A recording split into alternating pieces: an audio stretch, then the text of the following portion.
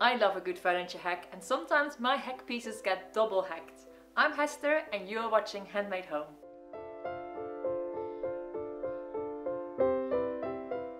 Do you remember how I turned my Ikea Malm bed frame into a 4-poster?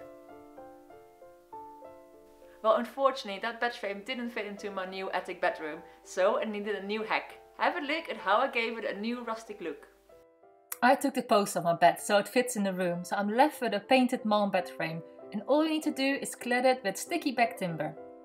I used vinyl wood effect planks from B&Q, but you could use planks from stick wood as well. Take the backing of your planks and stick it to the frame. It is that simple. The vinyl planks I used are super easy to cut. You mark the cut line, score with a standing knife and bend to cut the plank. For extra support, I added little nails to the corners of each plank.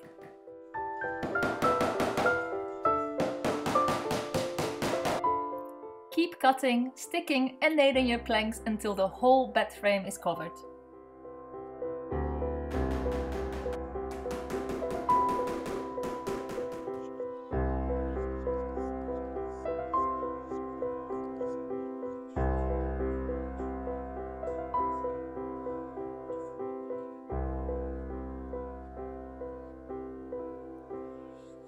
Same old bed frame, but a complete different look. Who says you need to buy new? Just use what you have. And for more furniture hacks and upcycling ideas, have a look on my website hestershandmadehome.com.